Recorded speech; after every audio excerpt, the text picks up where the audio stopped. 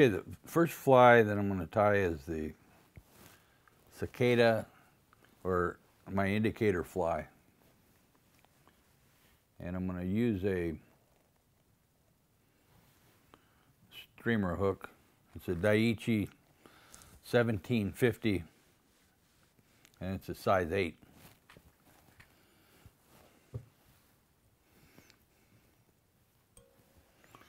I put it in my vise, and I have some Danville flat wax nylon. I'm going to wrap it back.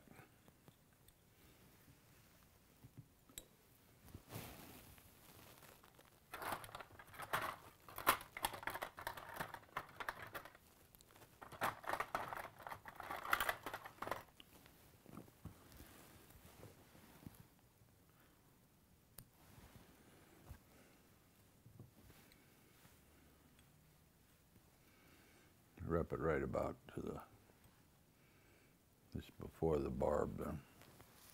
And I'm going to start off with some olive deer hair. This is basically a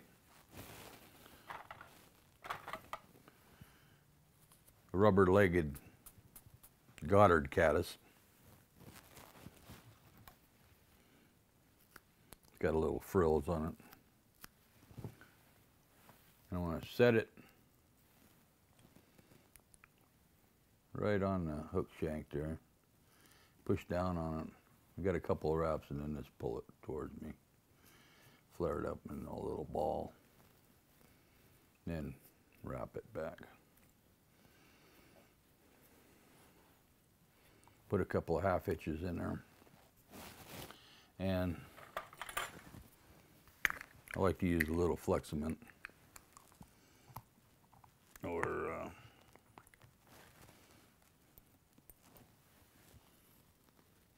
some kind of glue to keep that bunch from rolling around too much. Take another bunch of this here. And this I'm going to roll on the bottom because I want to make this fly visible to me in rough water so I can watch it. 9 times out of 10 I have a zebra midge or a copper john or stonefly pattern suspended underneath it. So I'll put that right on the bottom. Take a little bit of black deer hair.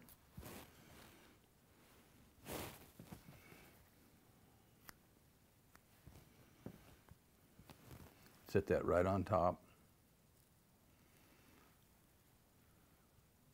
Take 2 thread wraps and then put pressure on the top of it and pull down with my thread. And you can see I made a nice foundation of black. Now I'll take a little bit of white. Fish doesn't see this too much. That's for me.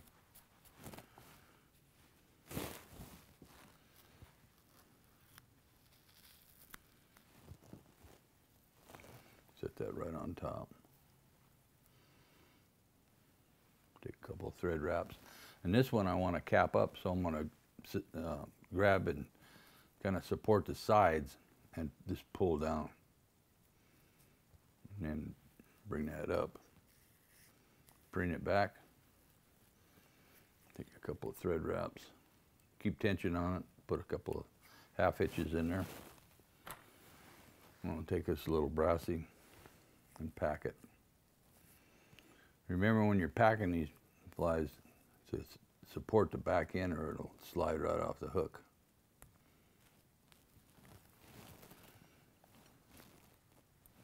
A little head cement. Okay, now we're going to do a couple more of these. A lot of these deer hair flies are repetitious.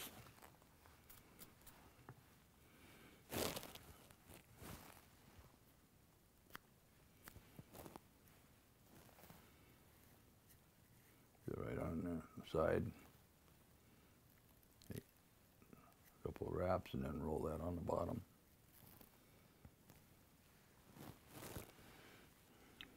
Take a little bit of black.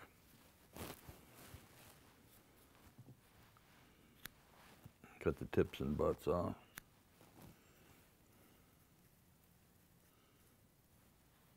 Get that right on top.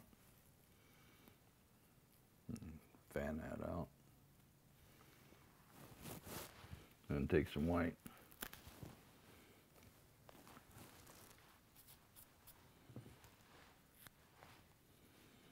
This is a great fly for float trip down to South Fork.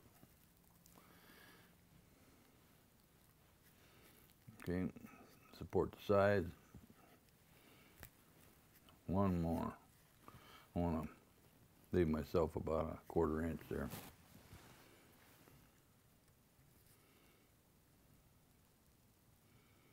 Pack that in. Put a couple more 1/2 inches in there. If that thread doesn't behave like you want it, sometimes if you take a couple of turns, and it'll just turn around and darn near make that 1/2 inch for itself.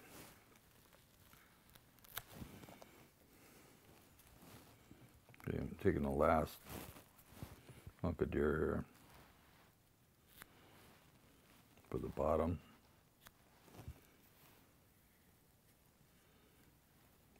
Kind of 45 and then roll that over.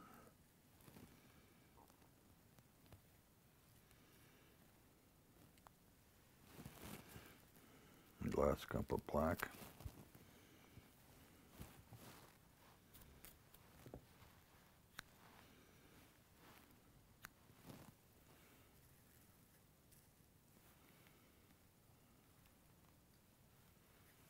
Put that in there and put pressure on the top, fan that material around. And then my white.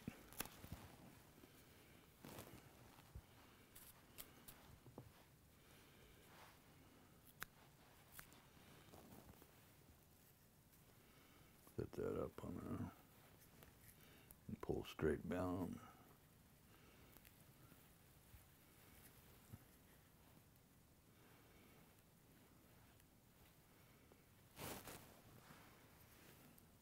Pack it in.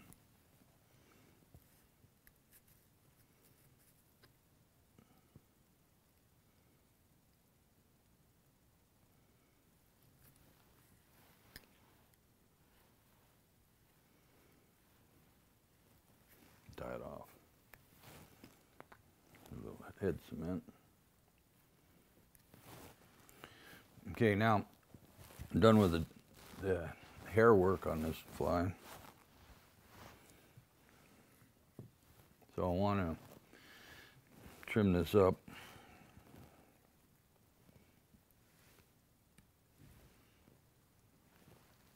So I'm going to take my scissors,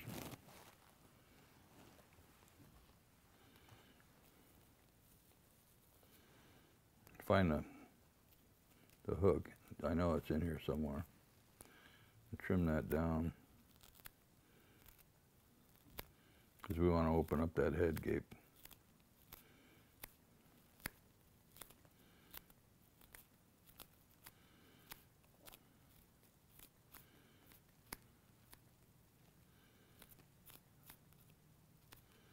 Get it fairly flat, and I'm going to cut an angle like a caddis or a cicada.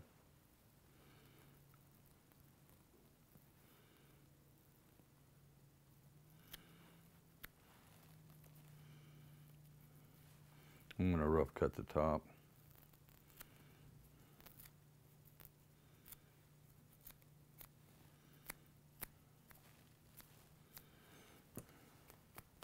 Starting to look like a neat little bug now, isn't it? I get my double-edged razor blade.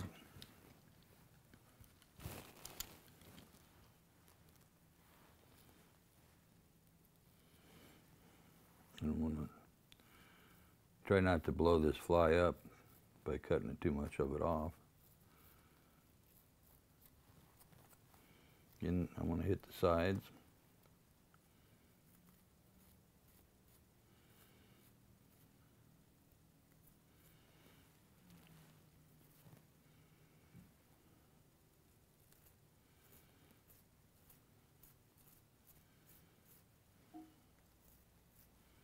Kind of round it off a little bit so it's not sharp. Okay, now this is a little trick one of my teachers, Andy Pouillon, taught me on how to finish the back end of a caddis or a cicada, is pinch the body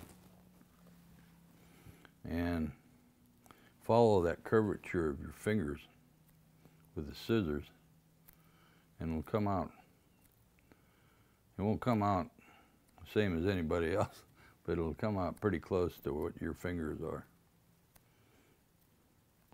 And all your flies will look kind of the same.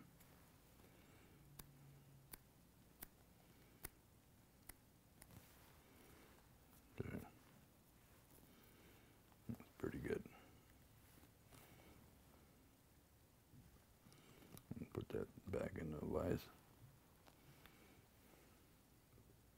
With hair work, you can trim these things until you're satisfied. Or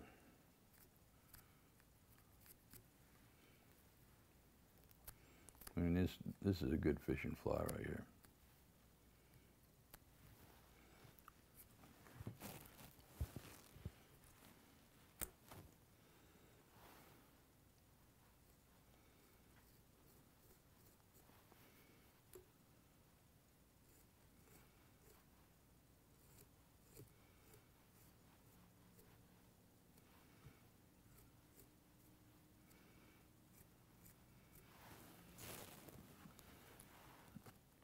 Cut this back.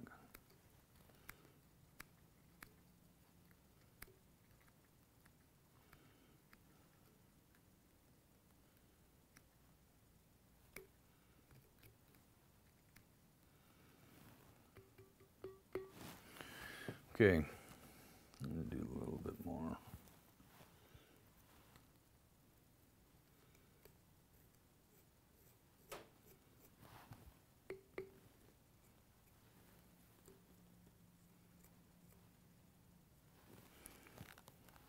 Okay, next thing I'm going to do is I'm going to add some antenna. Let's take some of this bass hackle that I got.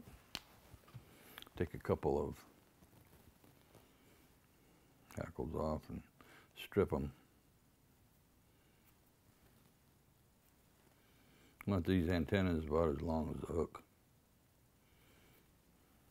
So I'll just strip the feathers, the bar wheels off here.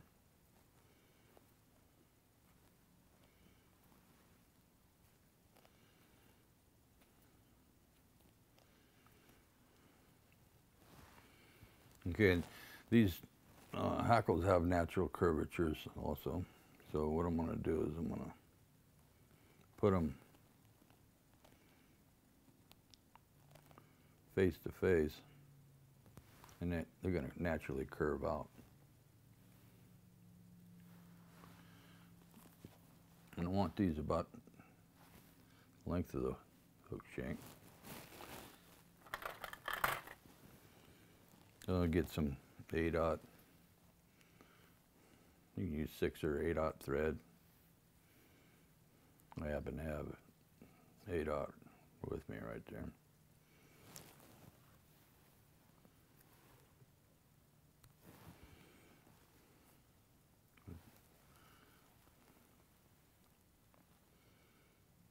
Put those on the hook shank pretty loose, and then I'm situate them.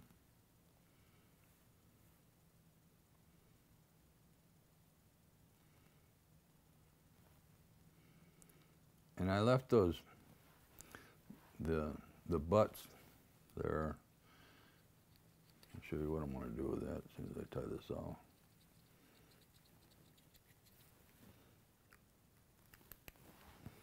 I'm going to cut that right where I have a little bit of material coming out, so it's going to make a small little brush.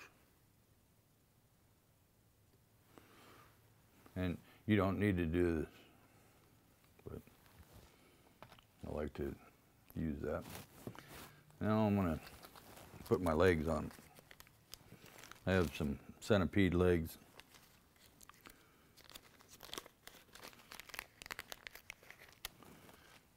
Take one of those fibers out and cut it in half.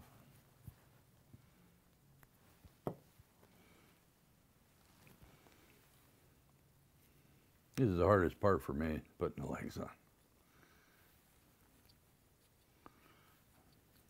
The rubber seems to move around at its own pace. That's pretty good.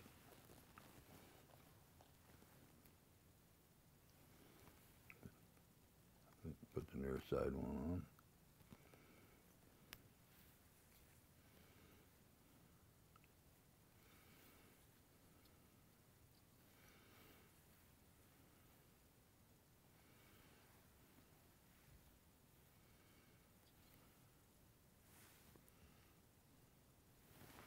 Okay, get them spread out in a pretty neat fashion.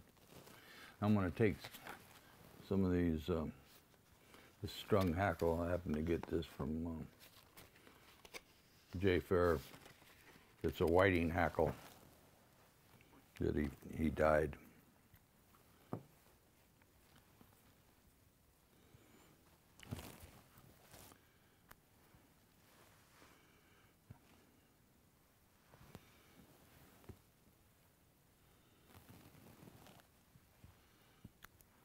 Trim that up, good size here.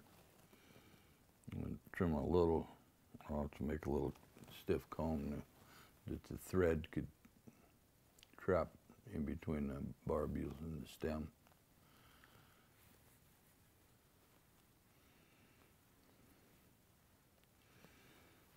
Okay, now I'm going to kind of wrap that, make a little bottle bush like. Make pretty tight. It doesn't have to be right on top of each other, but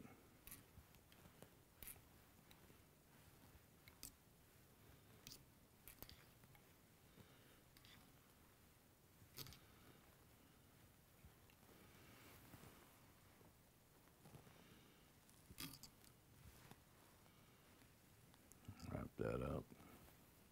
Got a couple of wraps around that now. Now I'm going to lift up everything here. And I'm just going to tie off my head.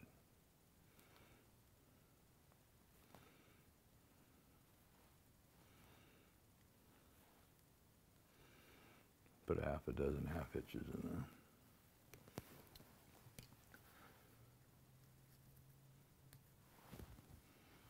Okay. Fly's basically done. You can do a little some trick stuff like Mom used to make the gift wrapping. She'd wrap them like that, you know, with an edge, and it'll curl up. And if you really want to get fancy, you can put some, I didn't bring any, some t-shirt paint and put them on the tips of that, with those antennas, and it'll make a little black knob. And there's my indicator fly.